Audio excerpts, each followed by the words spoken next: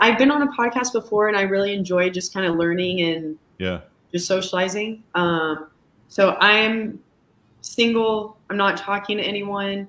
I guess I'm kind of in the same boat with Mia about like narcissists. I tend to somehow always end up with not so much, I guess, the controlling part, but I guess it's more of like an overly controlled or like just manipulative and like liar, pathological liar. I somehow always end up with those types of men. Can you define or give me some examples of what controlling looks like?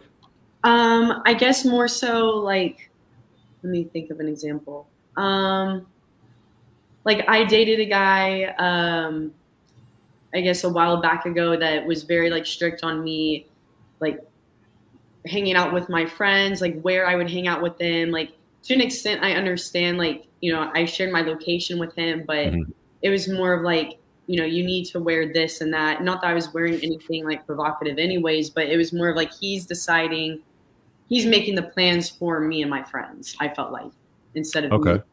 So what's wrong with him setting boundaries for his girlfriend and where she can hang out with and stuff like that? I don't have an issue with the boundaries. I think for me, though, I am an adult. So I also like to make my own decisions, but in a respectful way. Like I wasn't going out to like a club. It was more of like me literally just going and meeting up with a friend. A friend as in a female friend or a male friend? A girlfriend. A girlfriend? And what would you guys do when you guys all got together? We would just go to like a restaurant or a bar and eat and really just catch up. So I think also when I look back at that relationship, though, I saw a lot of insecurities in him and him trying to, I guess, control in ways like that. Okay. So you wouldn't wear revealing clothing when you would go out with your friend? Yeah, correct. Not with that. So if I pull up your Instagram right now, or am I going to see? On my Instagram, I'm single. I'm going to see single pictures. You are going to see single pictures. I don't know, Rachel. I'm seeing a lot of skin here. I know. This is not what girlfriends show on social media publicly to the world. But I also was not dating him at the time. Okay, but you're single now, so I mean, like this is Rachel, right? Sitting by the poolside. It's not focusing, but did somebody jump in and say why? Sorry? Somebody say something? I thought I heard Sophia says why, Rich. Why what? Yeah, why? Why is that not girlfriend behavior? So, like, yeah, like if I'm out with my friends in Mexico and we went to a pool and I was wearing a bathing suit and I wanted to just stop at Mexico? Yeah. Well, hold on. I can let her keep going. I wanted to keep going. Okay, go. Okay, so what? Let's not even say Mexico. That was just the first one that came to my head. What if I went to a family, like 4th of July barbecue? Like we have like a lot of big family parties. And have a good time. Like we go like to a swim park or something, whatever it is. And I just wanted to post like pictures in a bathing suit. Are you saying that I can't post that because I'm in a relationship? Why would you want to share pictures of your body with the world if you're in a relationship with a guy that you love and care for? Because I go to the gym and he picked me and he loves and cares for me because I go to the gym a lot and I'm really proud of my body. I work mentally really hard to overcome a lot of insecurities myself and body dysmorphia. Maybe I should reframe the question. Why do you need attention and validation from other people other than your boyfriend? I don't look for attention and validation. Actually, some of my posts are like muted on the likes or the comments. So even if nobody liked it and commented on it, it actually just brings me more confidence. Like I just feel like I'm like, oh wow, I looked really good in that moment. And then the next day, maybe because of like hormones or because I'm having a really shitty day, I could like look at myself and be like, I don't really feel that good this day. But I go back and look at the photo and I'm like, oh wow, I looked really good that day. That makes me feel a lot better about myself. But you're posting it on a public platform. It's a public account, and the caption is, but what did you say, with a banana at the end of it? And by the way, this is the photograph again. It's, the two girls sitting by the poolside in their bathing suits. It's not focusing, but you can get the idea. And then if you look at the comments, girl, I'm gay, hearty eyes, fire, fire, fire from John, fire, fire, fire, star, star, star. These are all mostly dudes. Hottie, hot girl summer has started. Most of my comments actually from my friends and my girlfriends. That's where most of my comments come from. Dave's comment is, I'd eat that with an apricot with a peach at the end of it.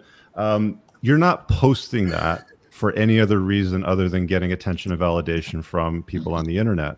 If you're in a relationship with a guy and you care about him and you want to protect the like the sanctuary of that relationship, you shouldn't be out there posting provocative and salacious photographs of lots and lots of skin. Well, so I don't get it, because I was with a guy beforehand, and he liked all those pictures, and he had told me that he loved that I was so outgoing, and he loved to show off. Like, he'd be like, yeah, this is hers and she's so hot. But then when I was in the committed relationship, I couldn't do that anymore because I wasn't. Was that the same guy or was that a different guy? No, same guy. Same guy went from I like that to you've now claimed each other, and he's like, I don't like that now. Yeah, that's like my problem with it. Yeah, well, that's not a problem at all. It's like, because here's what you're doing. You put a for sale sign on the car. He likes that the car can be bought.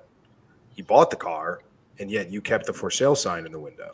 Basically, right. So that's kind of what we're talking about here. What do you mean you kept the for sale sign in the window? Because by continuing to post publicly, I kept it squeaky clean. I kept it gorgeous. I waxed the tires. That's not what we're talking about, though. When women are posting, what I'm talking about. I know, but I'm telling you from what guys are seeing when they see social media.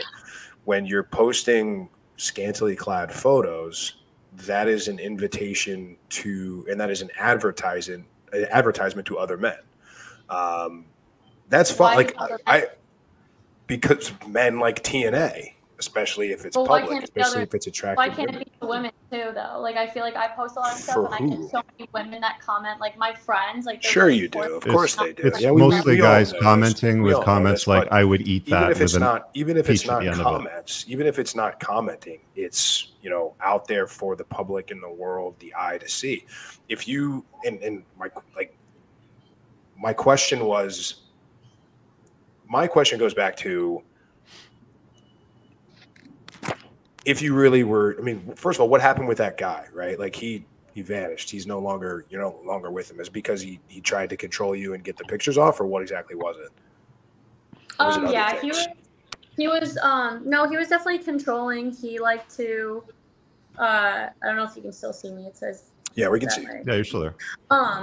So he was like really controlling with, like, he would have a problem with where I would go with my friends or when I would go with my friends, but he had a lot of time on his hands. He wasn't a super successful guy, I would say, but I am always doing stuff. I do a lot, so he always wanted me to be home, and then that just started to build into like insecurities, and he didn't keep good men around him either. Like, his friends would get into his head and be like, oh, dude, she's probably out cheating on you, when I would be like leaving work. So, Rachel, like, does this sound familiar to you too? Yeah, well, so I want to go back to the picture thing, because to make clear, as you were saying that I was in a relationship, I've been single. So I've been single and posting those pictures. Whenever I'm in a relationship or dating someone, like recently, like 2 months ago, I dated someone, I took the bikini pictures down. Okay. That's what I did. I'm going to put them back up. But like, I'm going to be respectful, but at the same time, like, I'm gonna wear what I want to a certain extent. So I don't think I should have to take them down. Just to be clear. Okay, so you're in the I don't have to take it down camp, but Jess and Rachel are in the I'll take it down camp. But I get uncomfortable in a relationship if I have them on there. Why is that? Because I feel like it's the room for the imagination, and I don't want other guys peeping my body when I'm involved with someone. Got it. So here's the thing: you don't need to show off your body the way that in that example that we saw. You don't need to, because guys already know what you look like. We can take a look at you in a pair of regular pants, not even yoga pants. We can take a look at you in a regular top or sweater and know pretty much what we're dealing with, like what you got. You don't have to show it to us. So it's not necessary to put it front and center like that. It's certainly bad news bears if you do it in a relationship, because like Moff indicated, it's like you're advertising and selling it's like the car's still for sale, even though it has an owner, is basically what you're doing. So most guys will have a problem with that. There's a small handful that may not, but any guy that is worth his salt, that is going to commit to you and want to, lean into a future with you, is not going to tolerate a woman that's, you know, spending a lot of time acting single, holding out to the public on social media that she's single. All right, guys, I really hope that you enjoyed that clip. If you want to check out the full-length podcast episode, you can find that right over here. Also, make sure you visit my website over here where you'll find my supplements, the opportunity to book me privately one-on-one for coaching, and most importantly, my new School of Unplugging, which you'll find on the Courses tab. Newer to the channel, hit subscribe.